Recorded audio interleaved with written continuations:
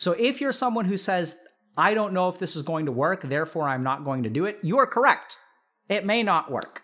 But it is because it may not work that is why you should do it. Because it's never going to work until you keep trying.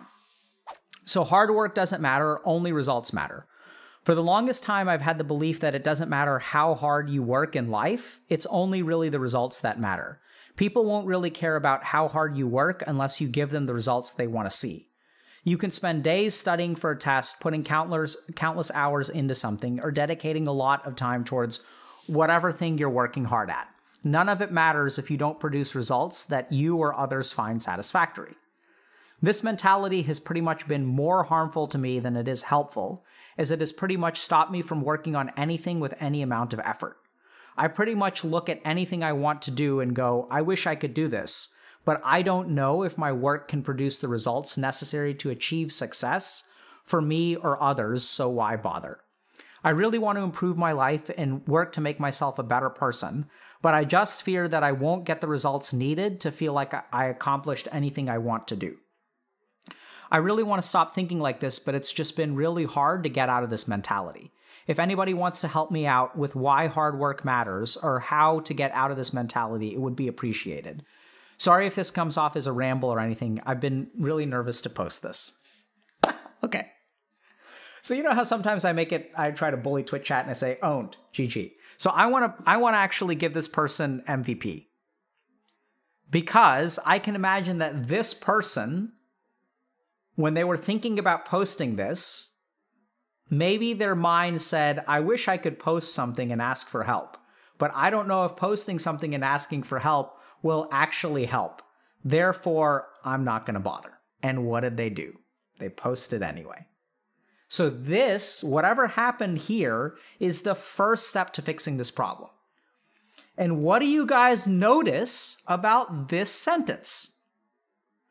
Awareness of your internal emotional state instead of this logical pile of shit. Do you guys how more simply can I say this? It's a beautiful illustration. Hey, I think this way. It doesn't help. I'm nervous. And they act. It's a perfect example of exactly what you need to do. Because this is what the mind is going to tell you. It's going to produce the false rational thoughts. Wrong knowledge. And so the first thing that I'd say is, how were you able to make this post? What did your mind tell you would happen if you made this post? It's kind of interesting. But let's answer in a little bit more of a complete way. So if your mind is telling you all the time that results are the only things that matter, and because results are the only things that matter, and look at all the evidence that I have. No one cares about how much you studied, they just care about your grades, right? Like, when I apply to college, and here's the evidence, right? So here's the rational mind. When I apply to college, they don't ask how much I studied. They ask me for my transcript, and they make the decision based on the transcript. It's a good argument, right? It's true. It's good. So remember that when your intellect gets hijacked by some emotion, the arguments it comes up with are never false. That's why you can't convince someone, because the arguments they come up with are logical on some level. I don't have an alcohol problem because I'm not in jail. And I know someone who has an alcohol problem and he's in jail. He drives drunk. I don't. Therefore, I don't have a problem. If you talk to 1,000 alcoholics who are in denial, they'll draw the bar of who has a problem so that they are on the safe side. That's where they draw the line. The line is a little bit past where I am, right? That's just the nature of rationalization. So how can we approach this? Okay, how can we help someone who thinks to themselves, only results matter? Now, I want you guys to pay attention to a couple of things here, okay? None of it matters if you don't produce results that you or others find satisfactory, okay? Achieve success. So I'd start with this question. What do others find satisfactory, and what is the nature and origin of success? What does that mean? Like, what is the target you're shooting for? Because it's kind of like a self-fulfilling prophecy. If success means a 4.0, then you're right, the only thing that matters is grades, obviously, right? If my standard is like, if success to me is a 4.0, if my success is an outcome, then of course outcomes are what matters for that success. It's like kind of a no-brainer. So if you have a results-oriented perspective on success, then results are going to matter. It's sort of like, if we have a height contest, what matters is your height. It's like the way that we set things up. So instead, what I would encourage you to do is think about this post. Was this post a success? What's the bar that you're measuring against? And this is a common problem that I have with the medical students. I don't work with many of them now, but a lot of times, medical students are so grades oriented. They're so results oriented. At some point, I kind of metaphorically slap them upside the head. And I'm like, you're not here for grades. Who cares about your clinical grade? Do you get that 2 years from now, you're going to walk into a room or you're going to be at a party and someone is going to ask the question, is there a doctor here? And then someone's going to point to you and they're like, that person's a doctor. And then you're going to have to figure out what to do with another human being. That's why you should study. Who the hell cares what grade you get?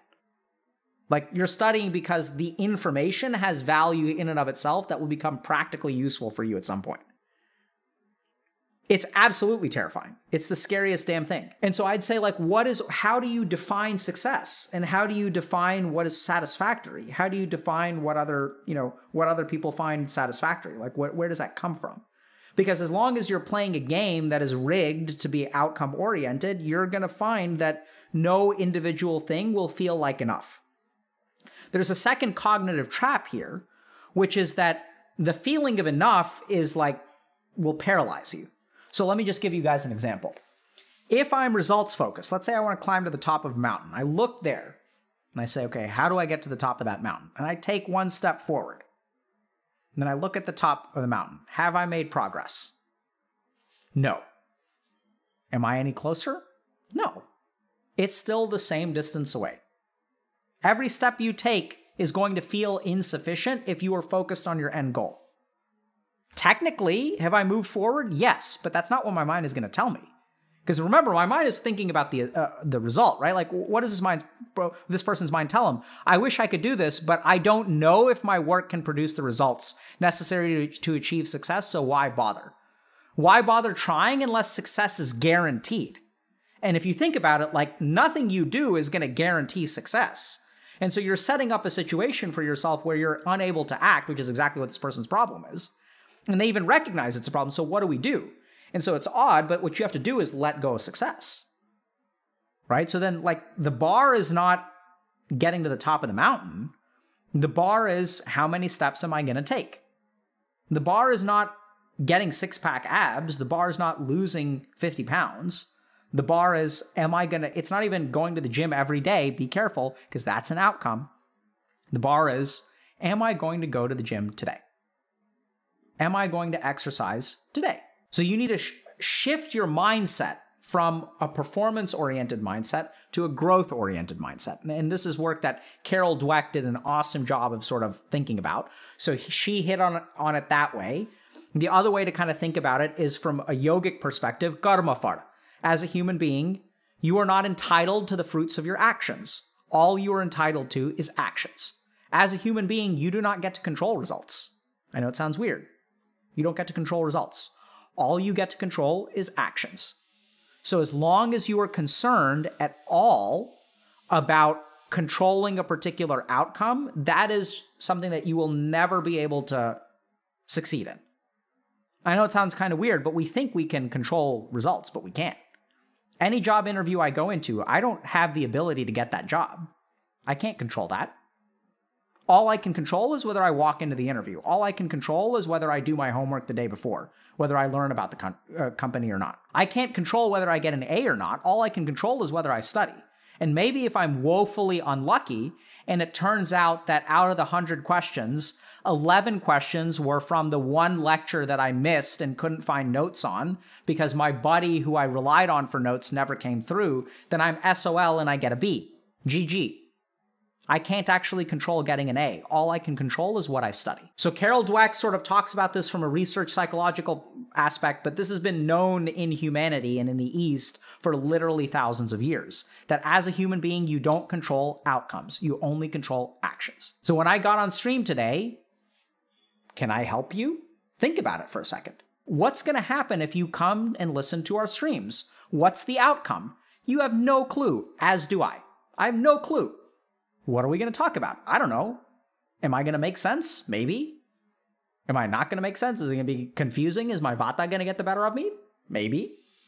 But we're going to show up and we're going to try. And that's why we stream usually 3 days a week.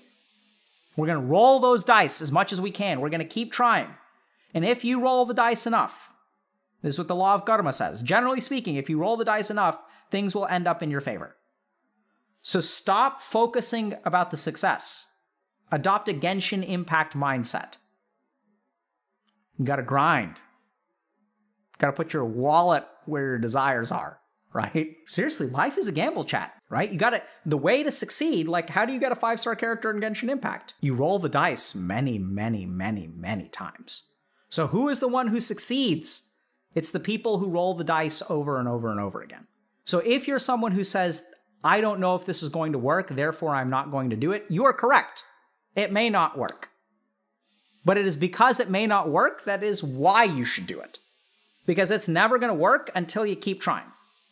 Yeah, so also, chat, I've kind of cooled off on Genshin Impact. It's getting kind of grindy, and I'm not so sure I'm going to continue playing it. You know, but I will say, yeah, so like when someone says 0.001%.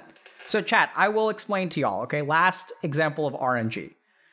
When I graduated from college with a 2.5 GPA, people know this story, I'm sure. I applied to 140 research positions, got 1 interview, and 139 rejections. The 141st research position I applied to was Harvard Medical School, and I got it. So keep trying. On my wall, my biggest regret from applying to medical school for 3 years in a row is that I did not keep all of the rejection letters. What I want on my wall, what deserves to be on my wall, is not my certifications from Harvard Medical School. What deserves to be on my wall is the 90 rejection letters I got. That's my story. It's not about the one that I got right. It's about the 90 applications that I sent out. That's what I'm proud of. And so I encourage each and every one of you, when your mind tells you it's not going to be enough, okay. So what are you going to do about it? Are you going to try anyway? Or are you going to let external circumstances dictate your actions? Because if you want to take control of your life, you have to stop letting external circumstances dictate your actions. Controlling your life is about acting, and losing control of your life is letting other things control your actions. Whether it be a toxic relationship, whether it be like applying, are you going to let your anxiety control you, or are you going to ask someone out? You're going to let your anxiety control you, or are you going to apply for a job? You're going to let your anxiety control you, or are you going to sign up to learn how to play the piano? What do you control? Very little. And the problem is that everyone is so bent out of shape, everyone spends so much time trying to chase success that they forget action. And what you essentially find is that the people who are successful are the ones who devote themselves to action. So devote yourself to action. That's all you need to do. Just get up and act. And you're like, but it may fail. Yes, you're correct. It may fail. It will probably fail. And then if you do it again, the chances of failure are lower. You do it again, the chances are lower. You do it again, the chances are lower. And then depending on your beliefs, you know, if you believe in God and whatnot, hopefully there's a pity timer. You never know. Right? So I think maybe getting into HMS as a research assistant was my 5-star pity timer.